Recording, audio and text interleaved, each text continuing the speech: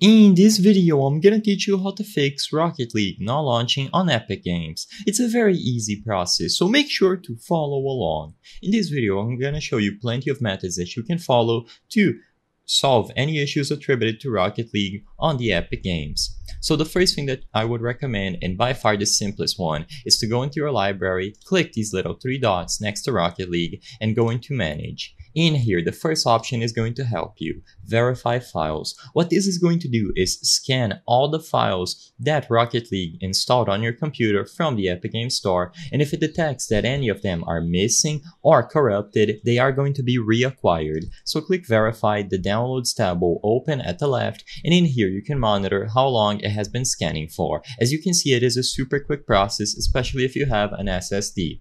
Once it is done, it is going to tell you if any files had to be reacquired.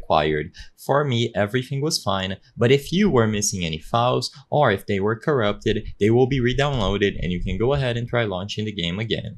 If this doesn't work, the next thing that I would recommend is to go ahead and update your graphics drivers. Updating your graphics drivers will differ depending on if you have an AMD or NVIDIA GPU, or sometimes you might even have an Intel GPU. To check, open up the device manager, and in here you will be able to find display adapters and see which GPU is installed on your computer. If you see something like integrated graphics or APU, that means that you don't have a dedicated GPU, and that could be why you are unable to run Rocket League. You have to check the system requirements and make sure that the GPU that you have is capable of running it. If you have a super old GPU, or like I said, integrated graphics, you might be unable to run it. But with all the out of the way, check which GPU model you have, visit the respective website. So for me, it is on the AMD website, and it is going to be the 7900 XTX. In here, look for your specific GPU and download the drivers. Install them and restart your computer and try launching Rocket League again.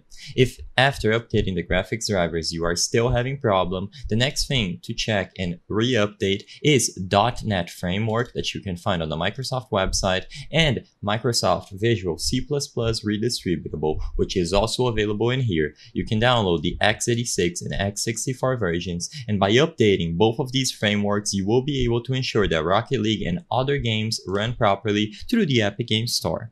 I hope I was able to help you on how to fix Rocket League not launching on Epic Games. If this video helped you, please be sure to leave a like and subscribe for more very easy tips. Thank you for watching.